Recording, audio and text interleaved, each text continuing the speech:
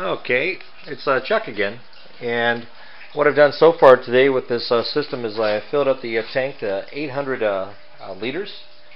I have got the toad upside down, and I've actually installed the inlet pipe, and here's the tubing with a lot of aquarium clear sealant.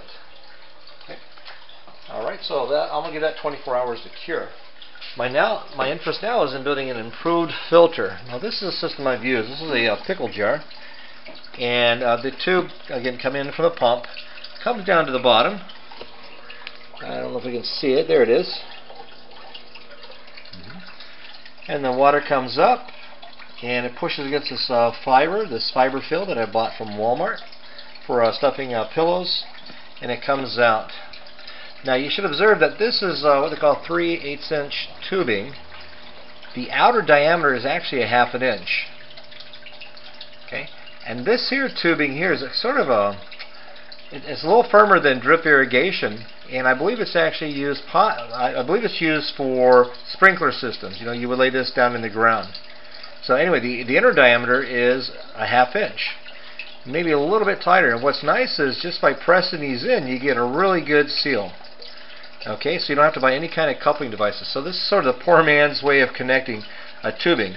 What's nice is this tubing, of course, it fits down onto one of the coupling devices for the actual pump.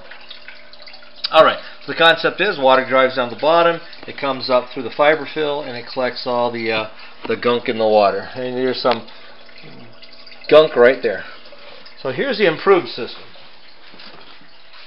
Okay, I'm going to take this PVC pipe, and the fiber fill is going to go inside this pipe. It's a 4-inch pipe. I believe this is about 24 inches tall. Now on the bottom side there is going to be this flange right here. The pipe is going to sit right here, and on the bottom, of course, is threaded. Okay, there we go. And as you can surmise, the goal then is that this is going to be the access.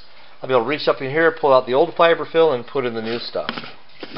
Now on the top side, what I have is this. Okay, I have this cap, the end cap, with I've got me a 1/2 inch hole cut here, or drilled. I got the tubing coming down so far, and then I bought me this sink strainer, because one of the problems you have is you can actually drive the silt, the waste back up, and you can actually clog the system. I actually have a little stocking over this little tube down inside that blocks any kind of particulates from getting inside. Okay, plus the actual fiber fill itself could actually work its way back into the water. So the strainer is all about capturing that. Okay, now on the piece here, the long piece, I put in another 1/2 inch hole. This is going to be the supply. Water is going to come in, and the tube comes down near the bottom. Okay. And I'm going to put this cap up here, just like this. It fit. That was an accident. I didn't mean for this to happen. Sometimes I get lucky. Then, of course, this piece right here is going to sit just like this and press down on it. Then, of course, I will seal this. Okay. And that's going to be the system. Okay, so water will come into here, flow down the bottom, and then it will force its way back up to the fiber fill, up to the strainer, and back out like that. Okay, well, that's all I've got for right now. Oh yeah, one other thing is, this afternoon I also took the old grow bed material. I took it outside and I rinsed it pretty thoroughly. So there it is, rinsed. I think I got most of the effluents off. I'm sure there's a little bit more in there. I got some new lava rock that I went ahead and rinsed, so I've got plenty of rock. Now one problem I have to address on this system is that the system is now bowing out. It's been over a week, and now the water is actually causing this thing to stretch. So I'm thinking about buying either a strap or rope to go around there to help strengthen the outer diameter.